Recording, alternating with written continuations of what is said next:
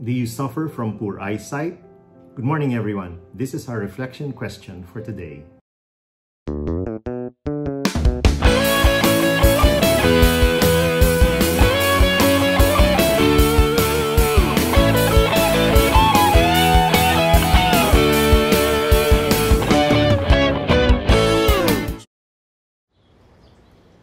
I wish I had straight hair. Blonde hair would be nice. I would love to have freckles. They can make people just look really cute. I wish I was taller. I wish I was shorter. I'm very tall for my age and I feel really lanky and really tall and awkward.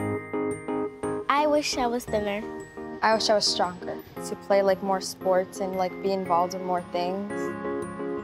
I would like to have lighter skin. It looks, oh my God, this is so difficult, I'm sorry. I would like to have darker skin. I have really pale skin, so it'll stick out. Sometimes I wish I had blue eyes. Blue eyes would be nice. I'd like to have smaller breasts. I was the first girl in my class to get a bra. Just kind of want to fit in. I think that I'd like to have curly hair. I wish I had straight hair.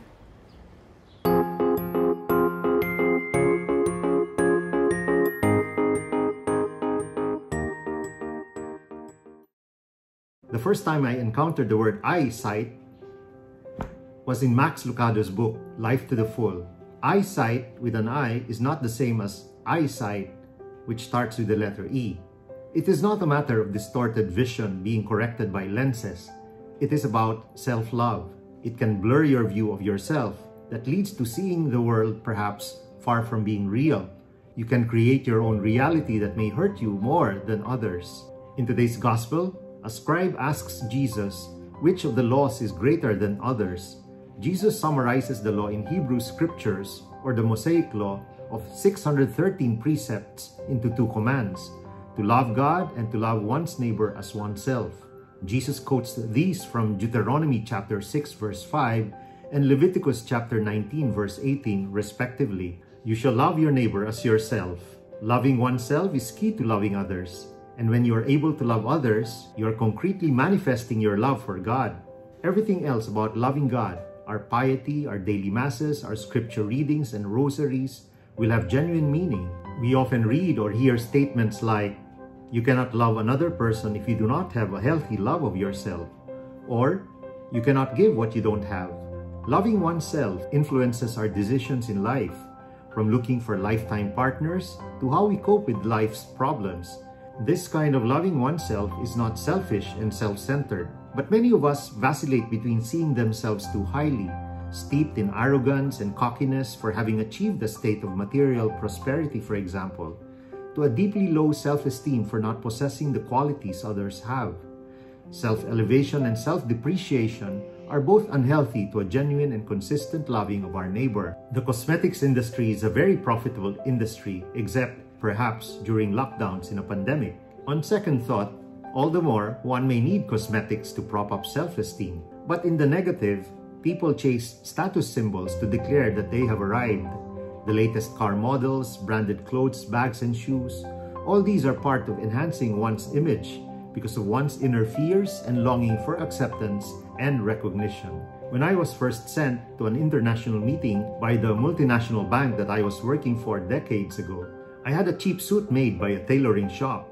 When I got it and tried it on, I noticed a famous label sewn inside the suit that would make it look like it was bought in a Gucci shop. Similarly, you can find cheap imitations of famous brands, from Rolex watches to Hermes ladies' bags, in many street markets of big cities. Suicide levels are up. Use of drugs and alcohol among the young and not so young have risen. It is perhaps because many people have little love for themselves and have given up hope that they can be loved.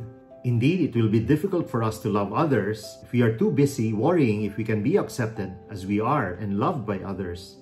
Our behavior in our church, renewal community, and workplace, the way we relate to people, can be filled with so much suspicion that we resort to self-pity and emotional flagellation.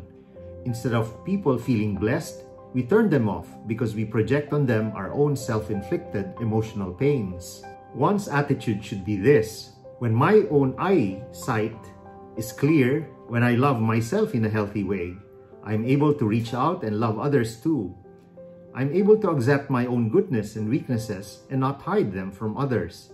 It is not my problem anymore if others do not think well of me. I'm not concerned of other people's opinions in so much as I am concerned with God's opinion of me. When I have the right eyesight, I have more time to think of how I can be of help to others.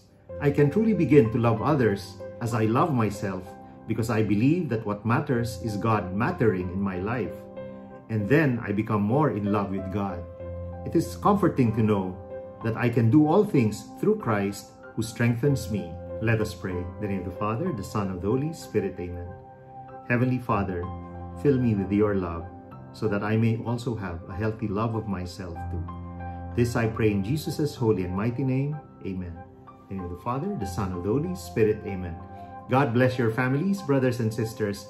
God bless our Catholic faith and couples for Christ.